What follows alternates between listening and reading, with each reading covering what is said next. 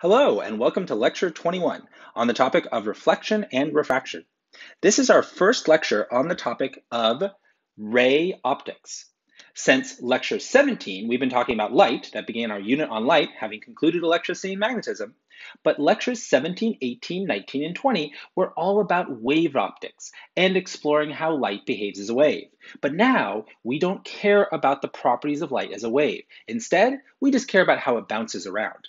So let's then get into the ideas of reflection and refraction. We have a few objectives. We want to continue our investigation of light, certainly, and consider light as not just an EM wave, but also as a particle and a ray.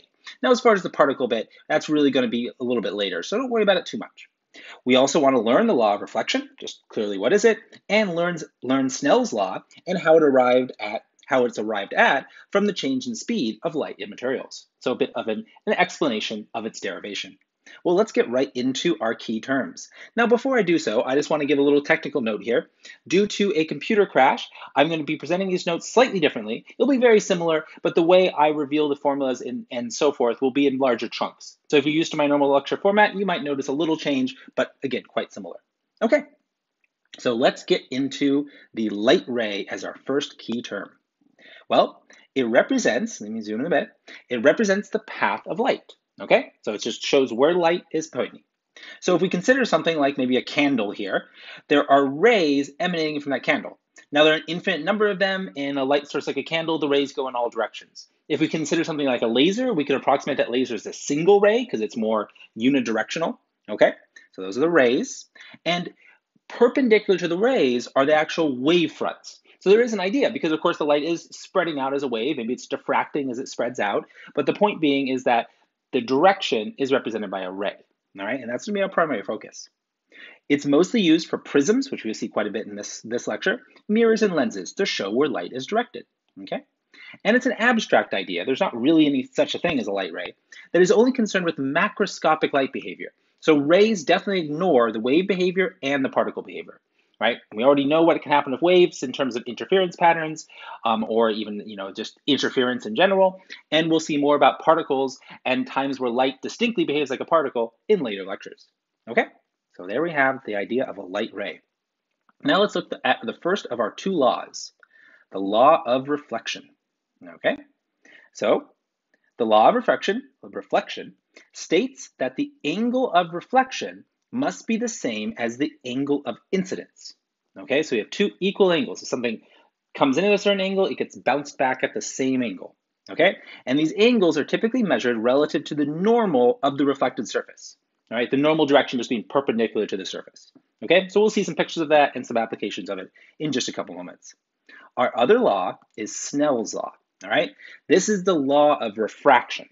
Okay, so if we've got reflection, a word we know, bouncing something off, then there's also refraction. This might not be a word that you see in other contexts. And what refraction means is the bending of light. In everyday terms, that's what refraction means. It means that light has bent. Okay, and Snell's law is the law that refers to that bending. Okay, it states that when light travels from one medium to another. Now, medium here, we could interchange that word of material, right? But medium maybe like air to glass or air to water, okay? To another, okay, with a different index of refraction.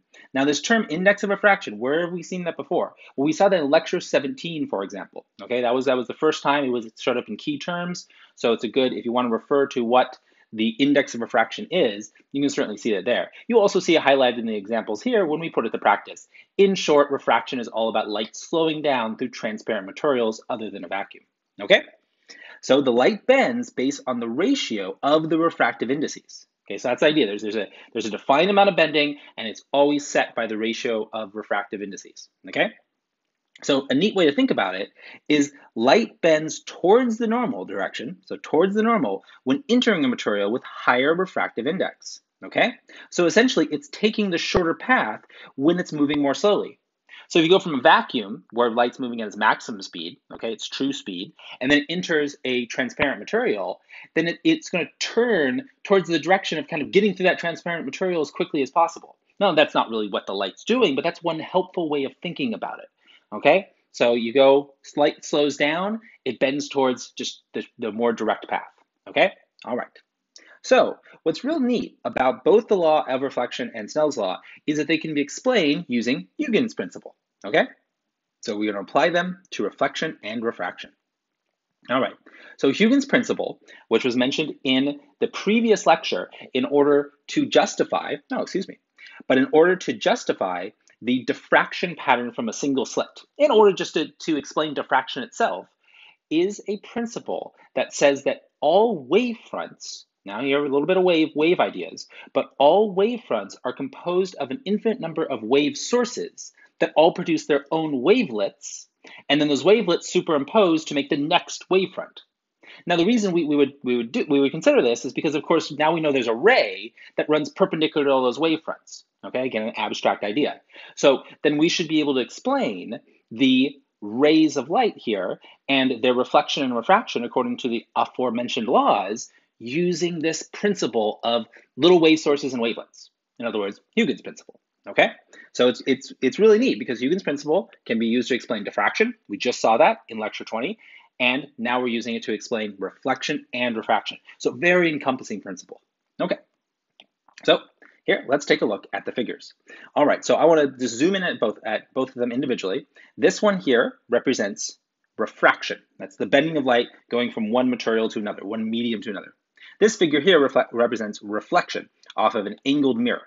Okay, so what's going on with the two? Well, if we look here, we have a ray, right? Here's our ray. Our ray is coming down at a certain angle relative to the normal. That would be theta A, okay? Then it passes through the material. So this material down below is transparent, okay? And as such, the light continues to pass through it. But now the light's moving at a different speed due to the refractive index of the transparent material. And that means it's going to have a different angle relative to the normal direction, okay? But that's just me saying it's so. Why should it be so? Well, let's consider. All right. So the velocity in the transparent material is less than the velocity in what we can assume to be air. And that's because the index of refraction of the transparent material is greater than that of air. And that means that the velocity slows down. Okay? Whenever you go to anything with a greater refractive index, like glass with maybe a refractive index of 1.4, then the velocity of light within glass is going to be the speed of light in the vacuum, 300 millimeters per second, divided by 1.4. It'll be that much slower. Okay? So if it's slower, then that's going to affect the wavelength.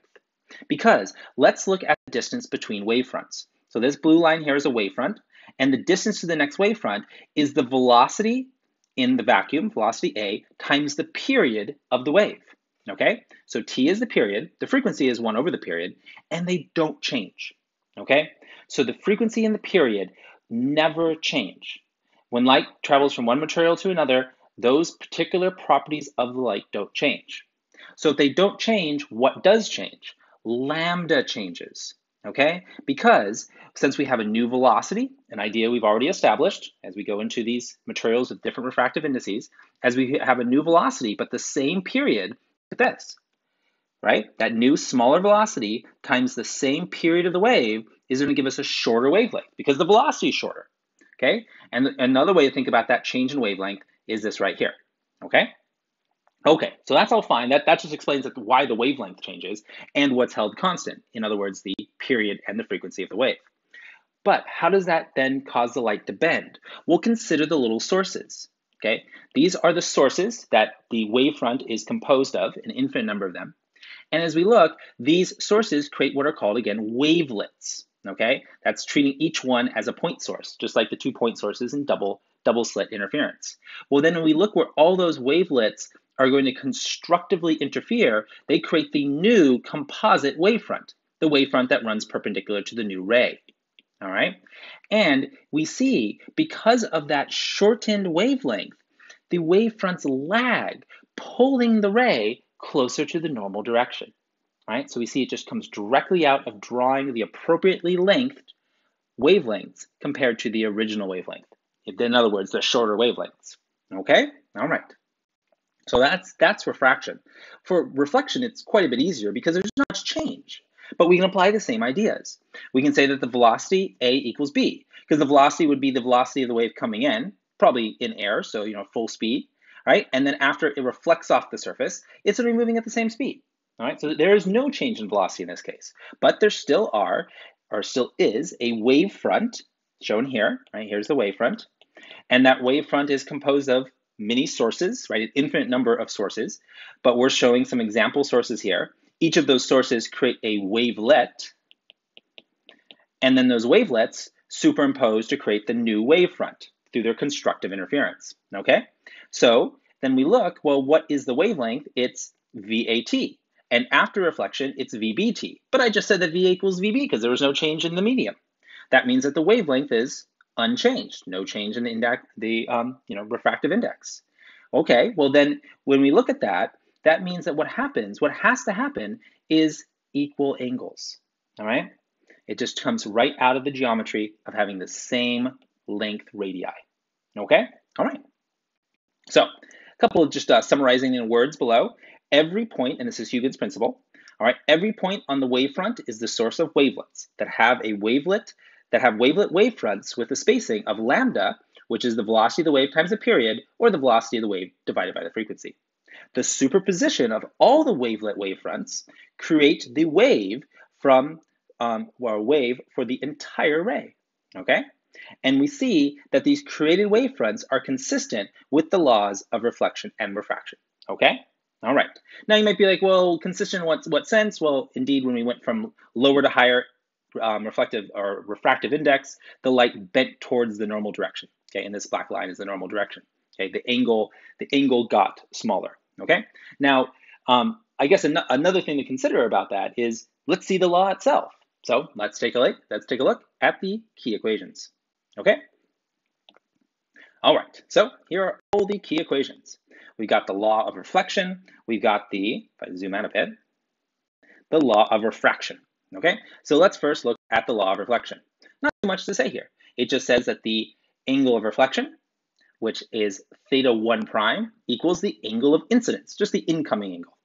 So in picture form, here's the normal direction pointing perpendicular to the reflective surface, and here are the two equal angles. Okay, very good.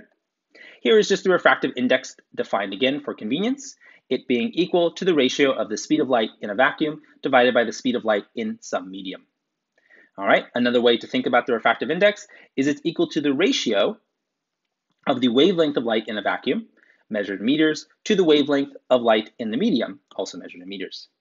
And then finally, the actual law of refraction, Snell's law.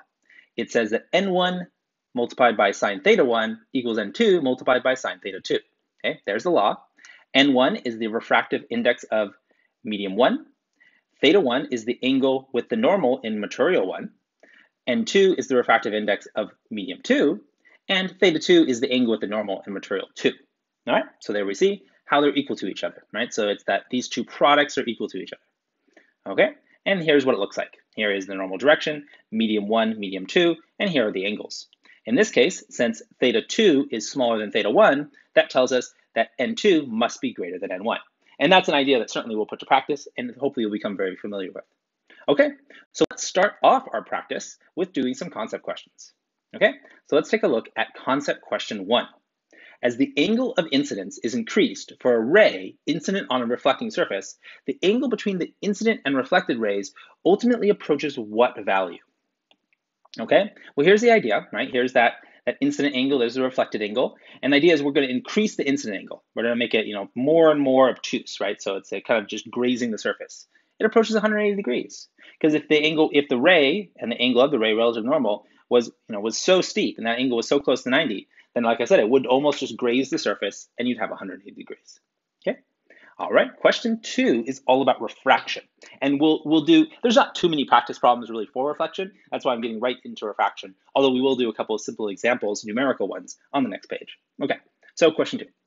When light travels from air into water, what happens to the following properties of light? And we know some of this from previous lectures, like lecture 17, for example, but it's good to review because this idea of refractive changes is so front and center to this very lecture.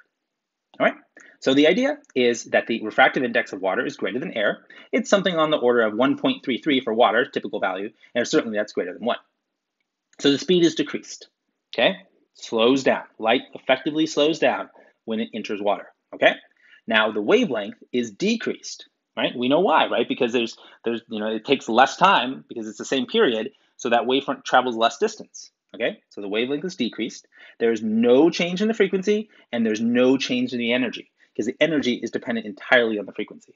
Okay, cool, and no change in the period, as we just said on the previous page. Okay, question 3.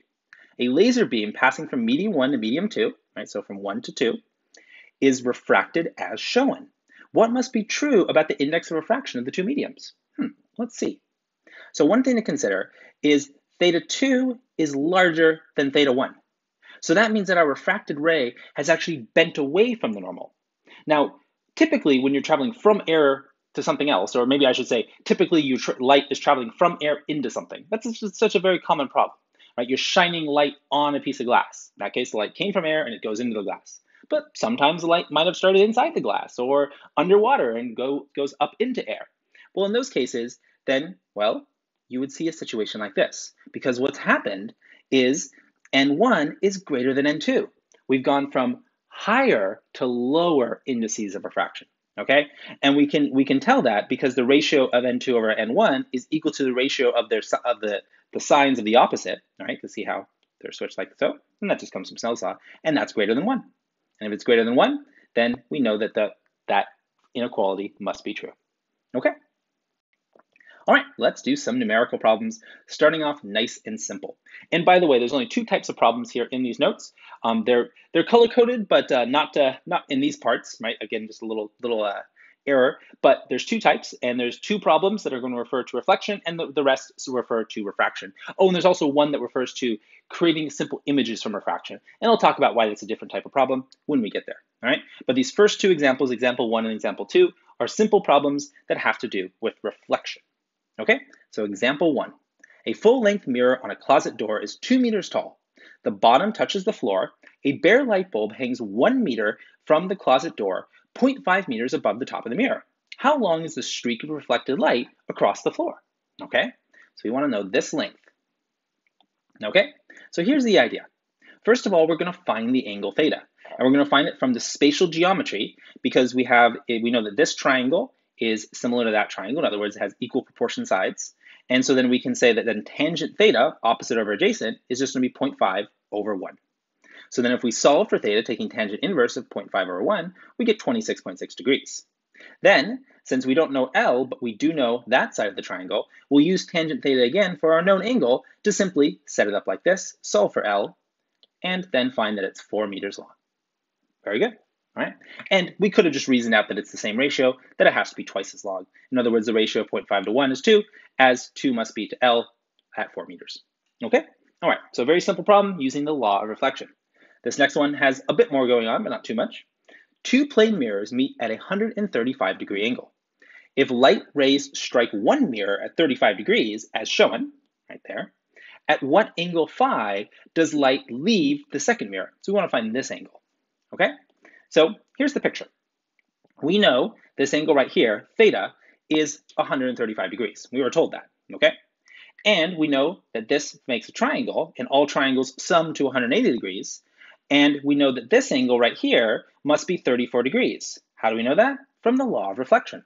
Therefore, in order to find this angle on the edge of the triangle, which I'll call phi, and you probably know why I'm calling it phi, we simply have to use this formula here, and then solve for phi. So phi is just 180 minus 135 minus 34, or 11 degrees, which it does look like a small angle, so that makes sense, right? And this picture is more or less drawn to scale. And note that we use the law of reflection twice. The first time was to set these two 34-degree angles equal to each other. And of course, the second time was when I acknowledged that this phi must be the same as that phi. Okay, so there we go. That was our answer. Phi is 11 degrees. Very good. All right, so now let's move on to problems that involve refraction, because there's a bit more going on there. Okay, so if a beam of light enters a transparent material from air and is seen to turn towards the normal direction by 5 degrees, then what must be the index of refraction of that material? Okay, so how do we set this up? Well, here we have that the change in angle is 5 degrees. The delta theta is 5 degrees. And the easiest way to choose this is just to choose an arbitrary theta 1. So say 45 degrees. Then write out Snell's law, the law of refraction,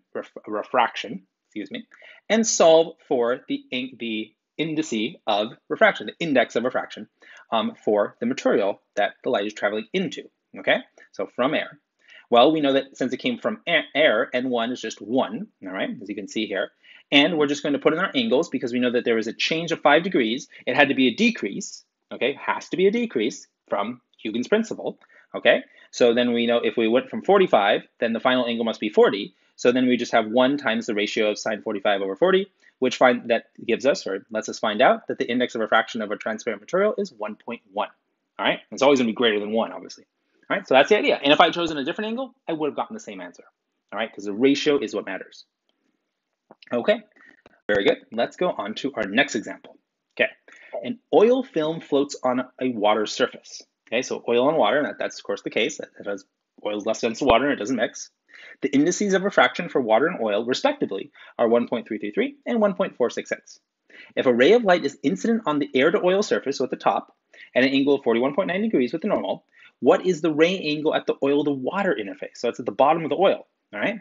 And if the oil has a thickness of 1 millimeter, then how many full wavelengths of light fit within the oil if we take the wavelength of the light to be 510 nanometers, which we'll assume will be the wavelength in a vacuum. So of course we'll account for the wavelength within the oil. So here's the picture, okay? So we have 3 indices of refraction to consider. We've got the air with the index of refraction of 1, we've got the oil, and then we've got the water underneath, okay? So what's gonna happen is the light is gonna bend twice. The light is going to bend when it goes from the air into the oil, and then it's gonna bend again when it goes from the oil into the water. Okay, so we just have to deal with the subsequent bending of light following Snell's law twice. So we're gonna use Snell's law once for each interface, from N1 to N2, and then from N2 to N3, as I just said, right? Okay, so here we have Snell's law, written out twice, okay? Now what I'm gonna do is I'm gonna go ahead and solve for theta 2. Look how I do that, okay? I'm going to solve for theta 2 from this expression here in terms of theta 1, all right? And I know the indices of refraction, and I know theta 1, so I have all my information, no unknowns, so I'm just using this equation, okay, with only a single unknown, and I find that it's 27.1 degrees. Great. All then I need to do is feed that information forward, because this, of course, is theta 2, so then I'll use this second expression with only a single unknown, being theta 3, see? And just solve for that last unknown with my known indices of refraction and the angle that I solved for to begin with, and I get 30.1 degrees. Excellent. So again, just do it once and then feed forward that information to do it a second time. Okay, so 30.1 degrees. Does that make sense? I mean, yeah, it does, right? Because there was a more dramatic decrease in the angle when it went from air to oil. So the angle, decreased significantly because it turned towards the normal. And then when it went from oil to water, it actually turned away from the normal because it went from higher to lower index of refraction, but not as dramatic a change, only 3 degrees. Okay, so the overall effect is still a decrease. It is going straighter than it was before in the air, straight down, that is. Okay, now in part B, I simply want to find the path of light through the oil and then find out how many wavelengths fit. All right, so to do that, we're going to consider the index of refraction a couple times. First of all, we're going to consider this triangle here. Okay, the length of the oil, that's the thickness of the oil, we know to be 1 millimeter, and I'm going to call the path length P. Okay, so then P is L over cosine of theta. All right, that of course would be theta 2. All right, and so then L over cosine of theta 2, the 27.1 degrees we found in part A, gives us a thickness, well, is that rather a path length of 1.12 millimeters, which of course makes sense. It should be longer than thickness. The hypotenuse is longer than the length of the side, okay? And then we just want to find out how many wavelengths fit. So m sub lambda is the number of wavelengths. So that's going to be the path length divided by the wavelength. But I need to divide by the wavelength in oil, not the wavelength in a vacuum, right? Otherwise, I would be dividing by a longer wavelength and I'd be underestimating how many wavelengths fit. So I have to then take the wavelength in a vacuum and divide by n, the refractive index of oil. And if I divide by n, then having the n in the denominator brings it back up top. So then we see our numerator is just path length times index of refraction of oil. So that is our values up top. And then we're dividing by the wavelength of the light in vacuum. And we find then that 3,230 wavelengths fit. Okay? All right, very good.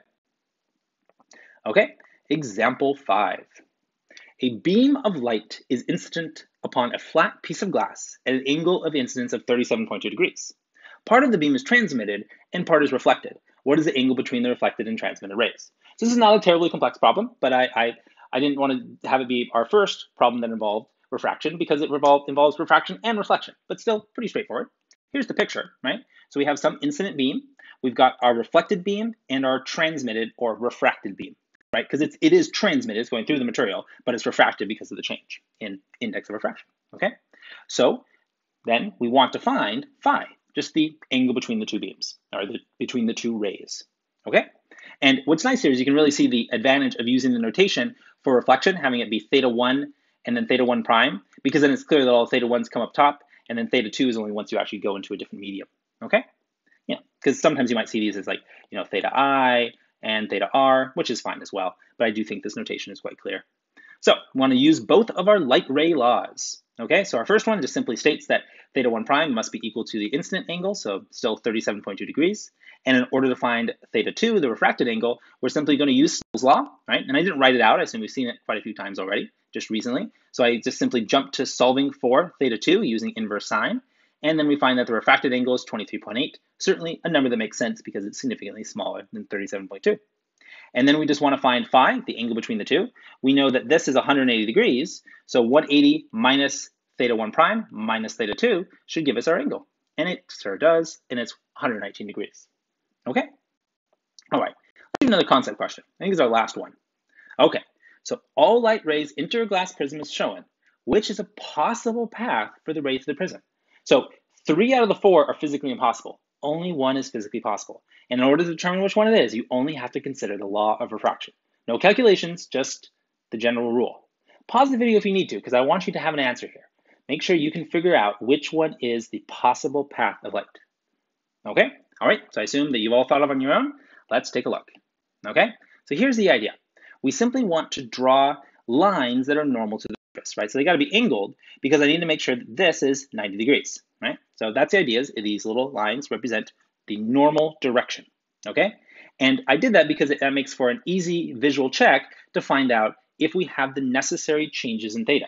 Because theta 2 needs to be smaller than theta 1 because it needs to bend towards the normal as it's gone from air to glass. And then theta 4 has to be greater than theta 3 because it has to bend away from the normal as it goes from glass back to air. So that's what we have to check for. So which of those meet that criteria? Well, we look over here. Theta 2 does not do a very good job. Or case A does not do a very good job because theta 1 and theta 2 look about the same. Okay? All right, case B, right? We do have a decrease. So theta 2, if you look at it, it is noticeably smaller than theta 1. But we don't have the necessary change in angle between theta 3 and theta 4. They look about the same, see?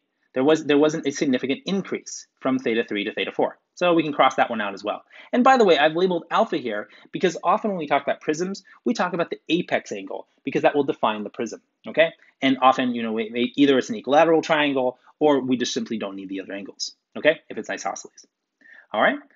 Yeah, and we're not gonna have odd-shaped ones, now, unless all 3 angles were specified.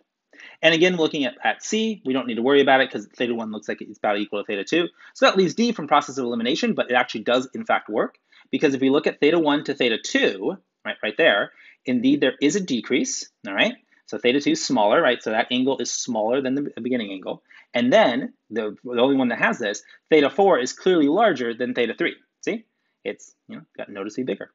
So we definitely know it's D because theta 2 is less than theta 1 and theta 4 is greater than theta 3. Check. All right, let's do our first rather involved example, one that involves a prism, okay? So light is incident on an equilateral glass prism at a 45-degree angle to one face, as shown in the figure, okay? And calculate the angle at which the light emerges from the opposite face, and the glass has an index of refraction of 1.54, okay? So that's the index of refraction of the material. There's our apex angle. Here we're calling it A instead of alpha, right? And we know theta 1, right? We were told it's 45 degrees. Okay, so here it is, okay? So we're going to consider this triangle. That's why I've highlighted it. But let's go through the steps. So first we want to find theta 2, okay? That one right there. The first refracted angle. We're going to use Snell's law, all right? And again, since we know theta 1, we can find it in a very straightforward manner. It's 27.3 degrees, okay? Less than 45, that checks out, okay? And also this glass has a pretty high index of refraction. And now we want to find the angle of incidence from the triangle formed by the two sides of the prism and the light path. So every time you have light go into something like a glass prism and then come back out, one of the tricks of solving these problems is you always have to relate the two internal angles, the two angles that are within the prism, okay? So one of them, of course, is a refracted angle. The other is an angle of incidence, okay? Because, it's on its way back out of the glass. But the point is you have to relate these two. The best way to relate these two angles is some sort of geometry, okay? I guess that's the only way. And we're going to use it. It's always going to involve triangles, okay? So in this case, we're considering this green triangle. So if we consider these sides of the triangle, as well as the apex angle, then we can sum them up and say they have to sum up to 180 degrees, as for any triangle, okay? And we know it's an equilateral triangle, which tells us that A's got to be 60 degrees, the apex angle, okay? So that's the idea, all right? So I'm going to take this angle here, all right, which is equal to 90 minus theta 2. This angle right here is equal to 90 minus theta 3. So if I sum those two angles with the apex angle, they have to sum to 180, okay? So that means that if I just go ahead and solve and cancel out the 90s with the 180, then I find that theta 3 is just equal to the apex angle minus theta 2, which is just 60 minus 27.3, which is 32.7 degrees. Aha, we know theta 3. Excellent. Well, now that we know theta 3, it's simply a matter of using Snell's law again, all right, to find theta 4. All right, so that's what I'm going to do. We find theta 4, here's Snell's law, do our inverse sine expression. In this case, we're going to be solving for theta 4, so we're dividing by 1. So that means our leading number here is 1.54 rather than 1 over n. It's just n, in other words. And we get 56.2 degrees, all right? So pretty neat, right? And it's cool because actually it ends up, when it goes back into the light, notice that the angle is actually bigger relative to the normal than the original angle, all right? Okay, so let's do it again for an odd shape, all right? This is probably our most involved example, okay? And this is our last of our type 2 problems. Our final type 3 problem, creating an image through refraction, is on the next page, and that's our last example. But example 7, okay? So let's take a look at the solution. Okay, so here it is. So here's the picture. There's a couple of triangles I want us to consider, all right? So we definitely want to consider this one here, all right? And this one that involves the actual angles of refraction and incidence within the glass, okay? So the block of glass with an index of refraction of 1.5, shown in cross-section, surrounded by air, all right? A ray of light enters the block on its left face with incident angle theta 1. That's what we're actually solving for. We want to know theta 1. But here's something we know. It reemerges into the air from the right face, directed parallel to the horizontal. That little piece of information, parallel to horizontal, actually tells us theta 4. So we know theta 4. We got to reason it out, right? Looking at the picture, using some geometry. But once we can realize that we already know theta 4, then we can work our way backwards to find theta 1, okay? So we're going to need to use Snell's law twice, like in the previous example. And we also need to relate the two internal angles, theta 2 and theta 3, okay, using geometry of triangles. So we note that phi, that's this angle here, equals 180 minus 45. How do I know that? Well, I know that from this here, all right? So I know that this, because this is the normal direction drawn here, must make a 90-degree angle with the surface, this curved surface. I know this curved surface is 45 degrees relative to the horizontal. That means I know that this angle is also 45. And since this one's 90, this one's 45, that means that this angle is 45. And since this whole line is 180 degrees, right, it's a straight line, then phi must be 180 minus 45. So that tells me that phi is 135 degrees. Then I know that my angle of refraction and my angle of incidence within the glass plus phi all sum up to 180 because they form a triangle. That would be this triangle right here, okay? That one. Okay, so that tells me that there's a relationship between theta 2 and theta 3 that says that they sum up to 45 degrees, right? And that's obviously just from subtracting 135 from both sides. Okay, and we also see that theta 4 is equal to 45 degrees from bisecting lines. Let me zoom in and quickly justify that.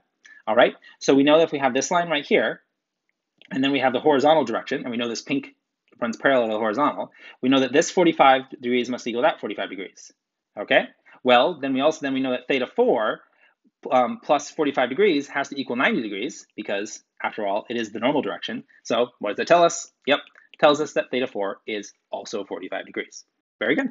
Okay, so now we're going to consider Snell's law twice. Okay, we're going to consider it between theta 1 and theta 2 and between theta 3 and theta 4.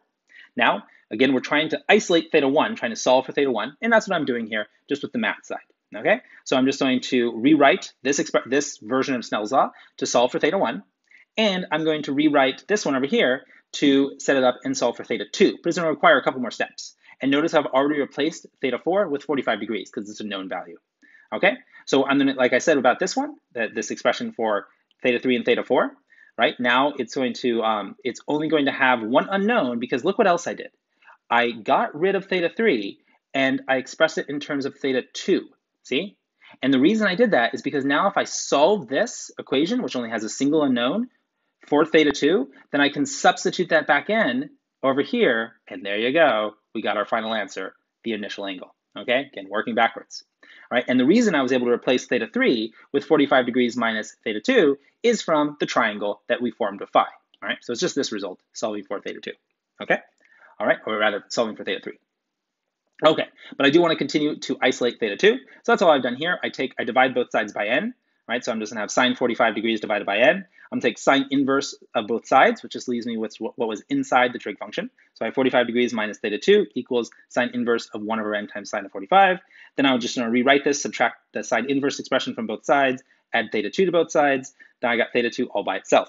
Now I can substitute that back into the theta 1 equation, as I said I would. And so when we do that, when we take this whole expression for theta 1 and substitute it in, well, we get this. There it is, expressed more or less symbolically, but with the 45 degree angles known. And then we finally plug in our relevant value of the index of refraction, that being n equals 1.5, and we got our initial angle, 25.8 degrees. Very cool, right? We did it. Okay, so now let's look at our final example. So I want to give a bit of explanation behind this. So this is an example where we're talking about an image being formed. This idea that refracted light, since it's bent, means that things appear where they're not actually located. We know this because if we look inside of a fish tank, fish appear magnified in a way, and they appear to be located somewhere different than when you look from the top. You see it with a straw and a glass of water. You see that effect of refracted light. Okay, so those are images formed by refraction. We're going to get back to using an equation that really simplifies the idea of images formed by refraction. But here, we're just simply going to use Snell's law, okay? Which I suppose is an equation in its own right, but do expect another approach down the line, okay? But let's first do this one. A fisherman wishes to shoot a fish with a bow. The fisherman is standing on the bank of the water at a height of 2.6 meters, so h equals 2.6. Their line of sight with the surface of the water makes an angle of 25 degrees, so theta is 25. The index of refraction of the water is 1.33. The fish appears to be directly on the line of sight. So the person right here, that's their eye, by the way, they look down and they see the fish. It looks like a direct path, okay? Okay, and that intersects the water, and it intersects the water, right? So they know the distance to the water is 5.5 meters. Maybe because it's at the end of a pier of known length or something, right? So they know that distance. Furthermore, they know the actual depth of the fish because the fish is, say, at the bottom of the pool, and they know exactly how deep the pool is. They know the pool is 2.7 meters deep. Okay, so the idea then is how far is the fish actually from the shore? And by the way, when I say how far, I'm only interested in its horizontal distance because, of course, we could find its overall distance because we know its depth. But here we just want to solve for its horizontal distance. This is the picture, okay? This is what we want to solve for in part A. We want X fish, okay? Because this dark version, this is the image of the fish. This is where the fish appears to be, okay? But the fish is actually located right here in this lighter gray graphic, okay? And that's because the light coming from the fish comes up to the interface between the water and the air and bends away from the normal. So even though here you might think, oh, the ray is coming down into the water, really the way to think about it is the ray is coming up out of the water because the source of light is the fish. Ultimately, the fish is a source of reflected light, but it's still a light source. Reflected light from sunlight, right? But it's still a light source. So that light comes up to the water, bends away from the normal, okay? So that means that the relationship between what I labeled as phi 2 and phi 1 is defined using Snell's law, okay? So let's work it out, okay? So we're going to use Snell's law between the angles. We know phi 1 already because we know that this is 25 degrees, so phi 1 is just 90 minus 25, and we're just going to solve for theta 2. That's the angle down inside the water, and it ends up being 43 degrees. Excellent, okay? Good, all right? And then what we're going to do is we're going to find this distance, which I call x2. That's the distance from the surface of the water to the actual distance to the fish, okay? So if we set up that triangle, okay, then we can go ahead and solve for x2, and it ends up being 2.5 meters, okay? So that means the actual distance of the fish from the shore is just going to be x, the distance from the person to the where the line of sight dips down in the water, plus x2 that we solved for, all right? So x plus x2. And so we know that it was 5.5 meters. So we simply add 2.5 to 5.5 and we get our 8 meters. Okay, so the fish is actually 8 meters away. Now again, it appeared further away.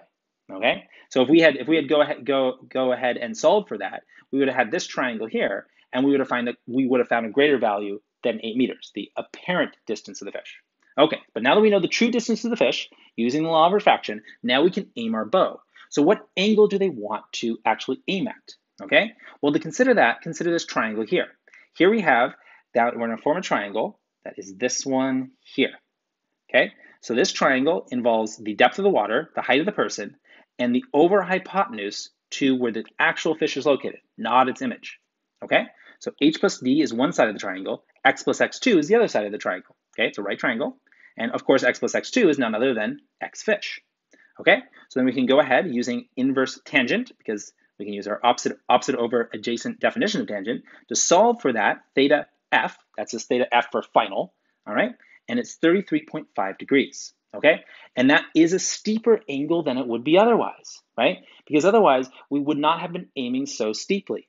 Okay, so obviously, right? Before it was 25 degrees. See, it got steeper. It's more down than before. So again, if we'd aimed 25 degrees, we would have overshot and missed the fish. But by aiming a little bit down, a little bit closer to the shore, then the fish appears. We hit it dead on with our 33.5 degrees. Okay, excellent. Okay, so hopefully that makes sense of how we can use refraction to find the location of a true object based on the location of an image. All right, very well. I hope this lecture has been interesting and informative. Thank you so much for watching.